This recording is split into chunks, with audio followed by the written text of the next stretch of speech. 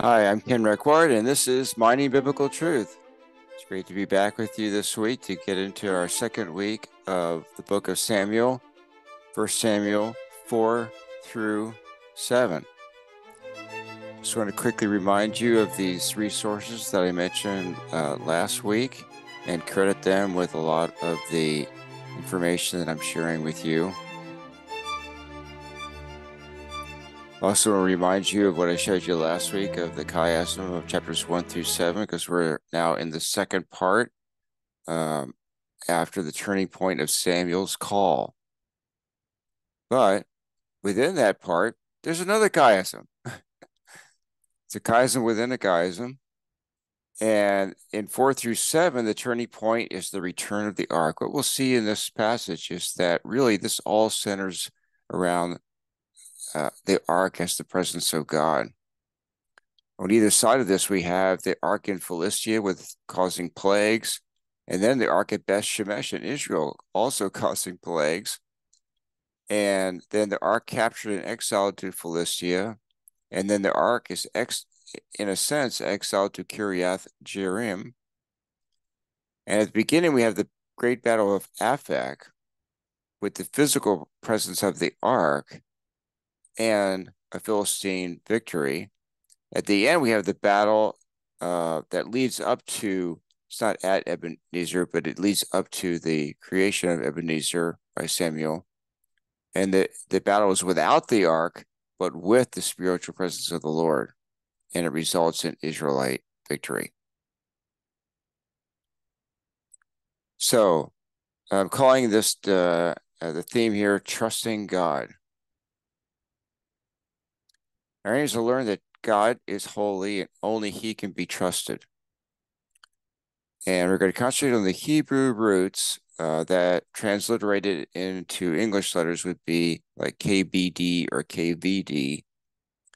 And these form 6 words, 3 verbs, 2 nouns, and an adjective.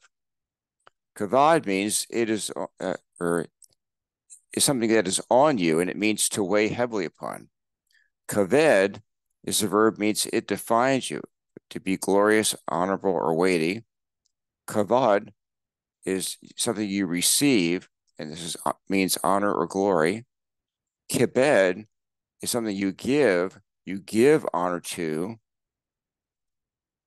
Kibud is an adjective, means you proclaim it in a way that's honoring. And koved is something you carry. It's a mass or a weight. So we have here a concentration on weight, glory, and honor. And we'll see how these are related. Eli and his sons gain weight physically while losing honor and failing to glorify God. Eli refuses to exert any weight on his evil sons, so the Lord dishonors Eli with a weighty prophecy of lost glory.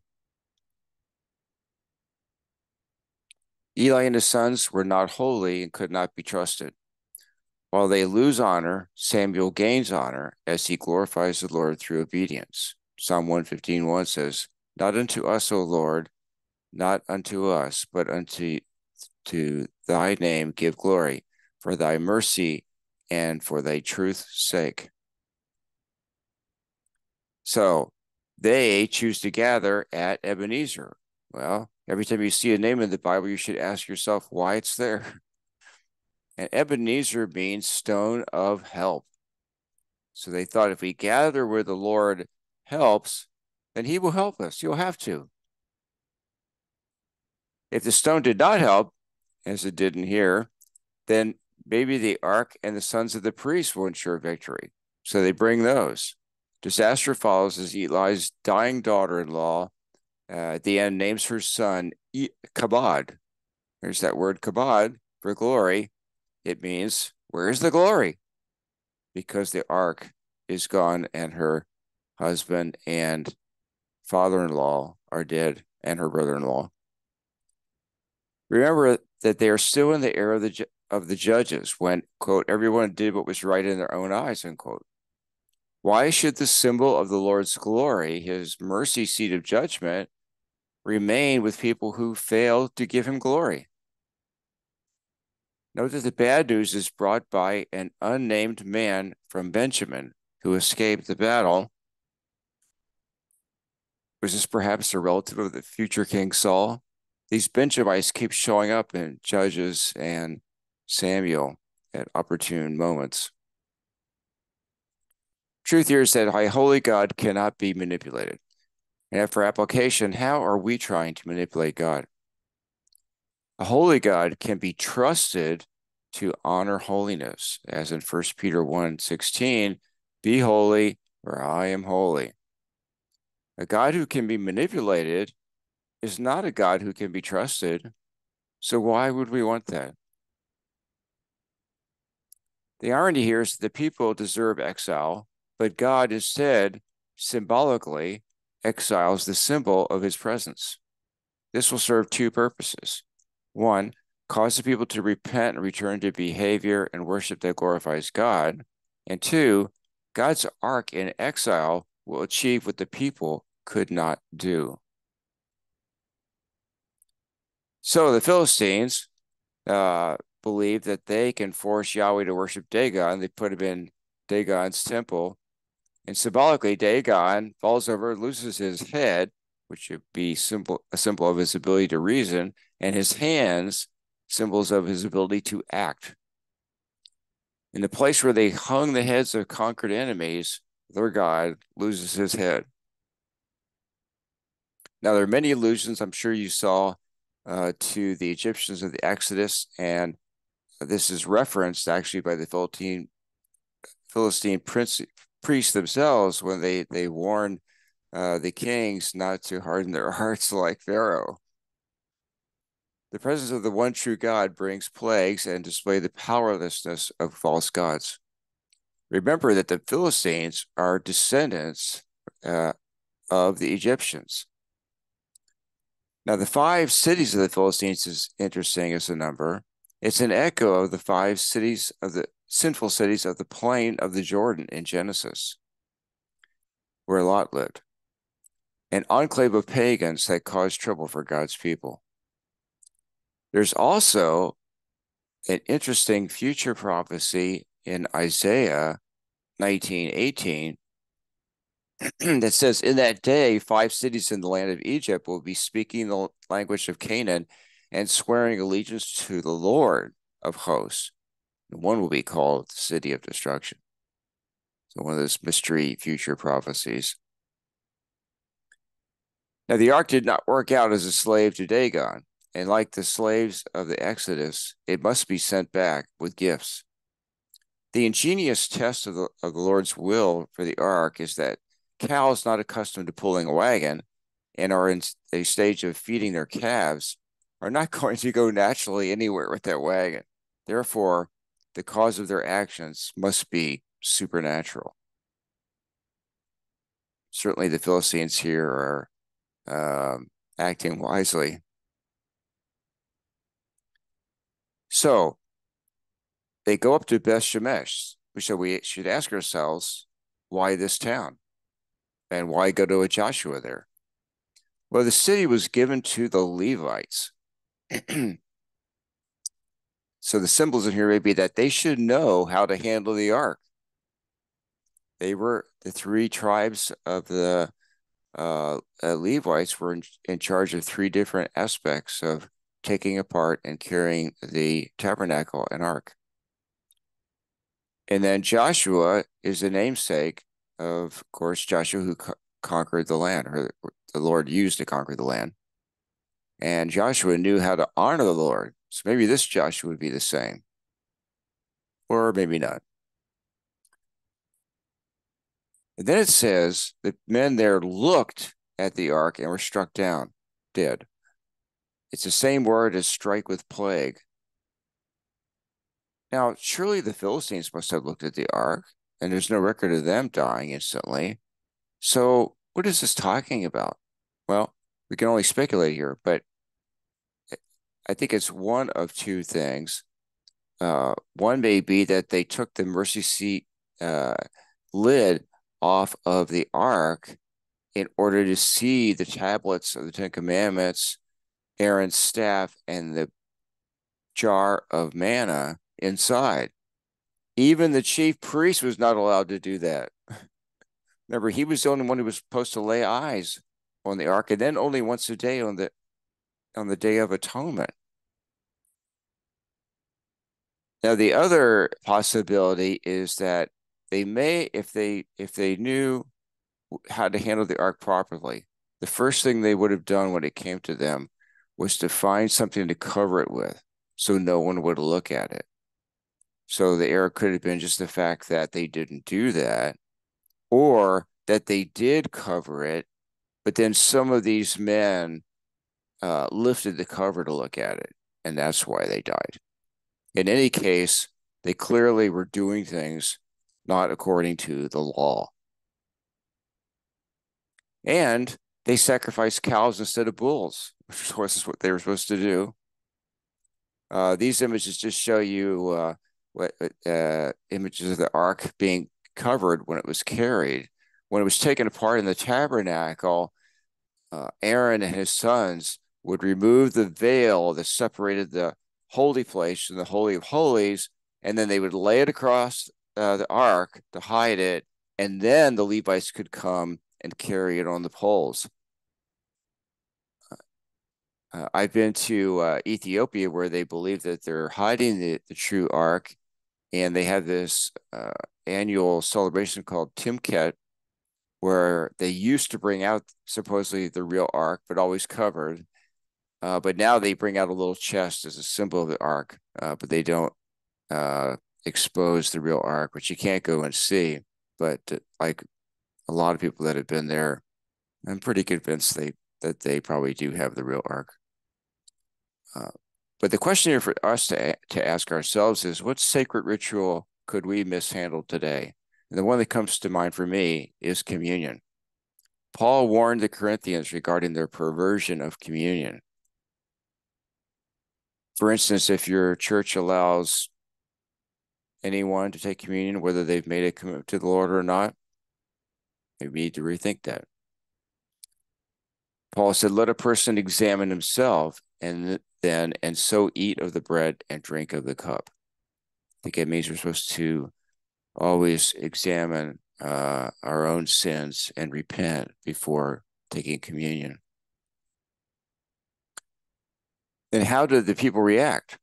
Well, they sent it away, just like the Philistines. So these Levites are no more holy than the Philistines. The perverted priests and Levites are a repeating theme in Judges Samuel, starting with no one less than the grandson of Moses in the story of Dan and Judges. So they asked the people of Kiriath Jearim to take it. Well, again, why? Why them?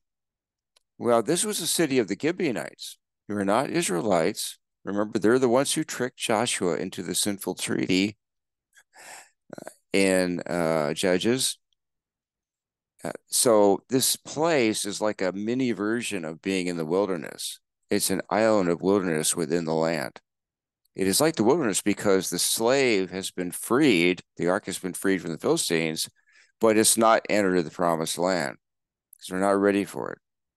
And amazingly, it remains there at the home of Abinadab all the way up until David conquers Jerusalem. A very long time ahead. So we're told in 7:2 that 20 years pass. So what's happening during this time? Well, if you watch my presentation on the period of the judges, I talked about the theory that the judges periods of the judgeships overlaps, and it especially overlaps in this period right before and after 1100 BC. We have all of these judges here in red, and then we have, most importantly, Samson and Eli and Sam, and then the early part of Samuel overlapping. So this line here at the end of Eli would be the death of Eli occurring a little past halfway through Samson's judgeship. Now, what that would allow is that since the Samson's judgeship in life end when he brings the roof of the temple to Dagon crashing down. And this occurs in the city of Gaza, unlike the earlier event in Ashdod. So first the Dagon gets beheaded in Ashdod, and then maybe 15 years later or so, Dagon and his followers get their heads crushed in Gaza. So perhaps this event was a catalyst for the people to repent and turn back. Both Eli and Samson and their judgeships are blind men, but Samson gets revenge. And anytime you have crushing of the heads, it should make you think about the prophecy of the son of the woman crushing the head of the serpent. And then Samuel gathers the people to repent and reject false gods. True repentance requires feeling the weight of our sins, showing honor to God, and seeking to glorify him by being living images of him. So you can see how these words relate to each other. And when you saw them in Hebrew, you would see it even to greater degree because they sound alike. Jesus transfers the weight of our sins onto himself and shares his glory with us. And for this, we honor him. The prior battle of Aphek is now reversed. Now the Israelites are in fear, but choose to trust the Lord, and the Lord thunders, important word, and confuses the Philistines, allowing the Israelites to slaughter them.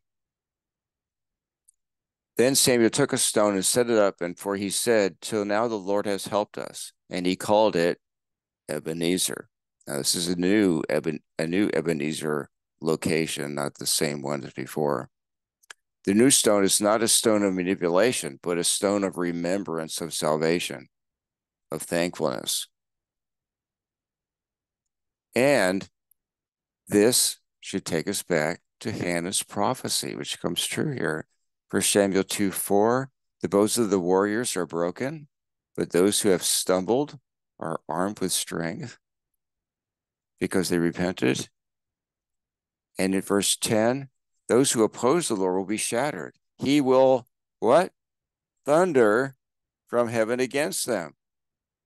The Lord will judge the ends of the earth and will give power to his king. He will exalt the horn of his anointed, which points perhaps in the short term to Samuel, but later to David and Solomon, and of course, ultimately to Jesus.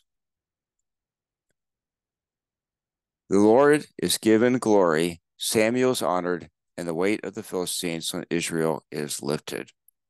A holy God can be trusted to honor those who glorify him. And as a illustration, I'll share the Robert Robinson story. Robert Robinson was a servant of the Lord for many years, but wandered away from faith and lived a life of sin for a while.